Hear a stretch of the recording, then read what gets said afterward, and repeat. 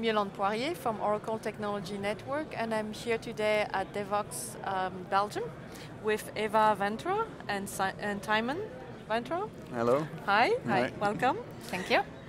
So you're working on a drone, right, for agriculture. So tell us, what is the project about?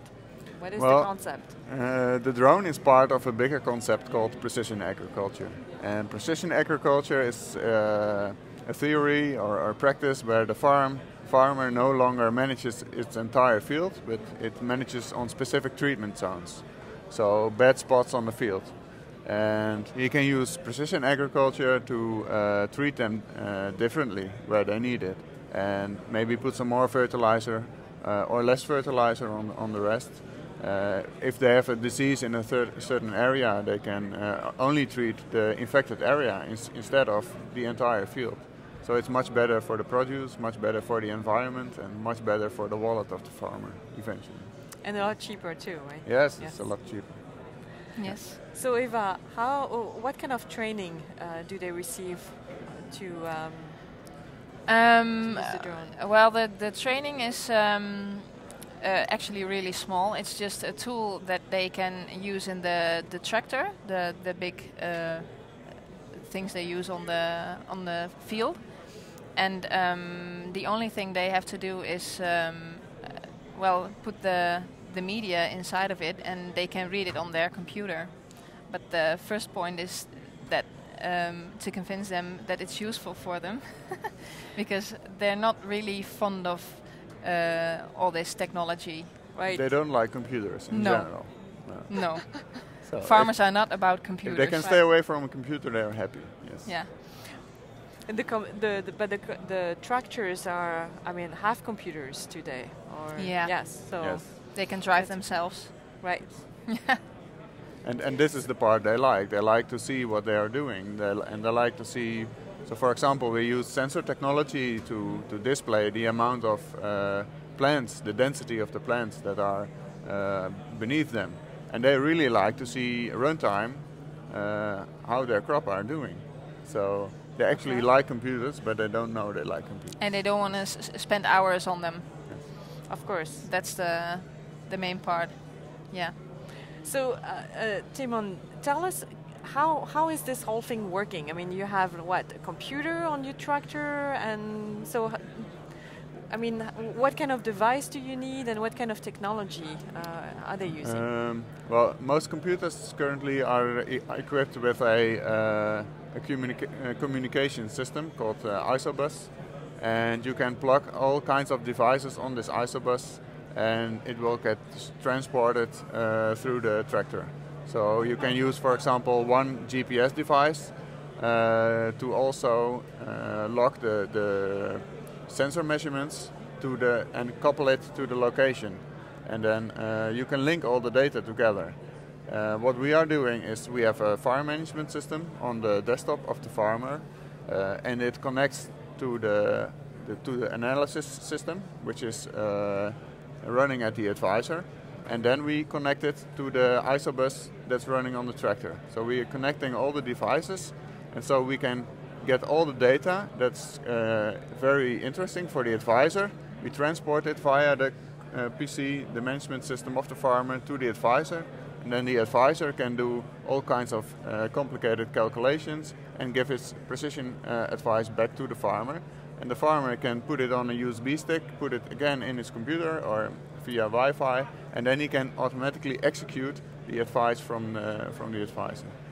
So this is basically what we are doing. We are connecting everything that's already present. And you're just using regular computers, USB. I mean, there is nothing except for the drone that is a little bit different. And yeah. Okay. Sometimes we use, for example, our drone. We have equipped with a Raspberry Pi, so we can put a GPS on it, and we also connect a sensor, which is measuring the amount of green that's beneath the drone. And so we connect the measurements to the GPS, we log it, and then when the drone is again within the network range, we can pull all the data off and do some analysis with it. Wow. So, do you use Java on the drone? I mean, what kind of languages do you use then? Yeah, we use we use Java on the Raspberry Pi as well. We use it to control the movements of the drone. We use Java. Well, AgroSense is Java, obviously. We also created a small testing program which runs on your laptop. So we can also manually control the drone on the field, and this is also an application. It's a JavaFX application actually, so that's Java as well. So when you say Java, is it Java SE, ME, embedded? Which version? It's standard SE Okay. on the drone. Yes, on the and on the desktop as well. It's SE, so it's all SE. JavaFX we use Swing. So what kind of results have you seen? Because I mean, we talk also a lot about global warming. Is that helping gathering data? What is the feedback from people who've used it? Well, we're still in experimenting phase, so it's just testing on the fields that from farmers we know right now, and well, it's really nice to see that it works and what you can all do with it.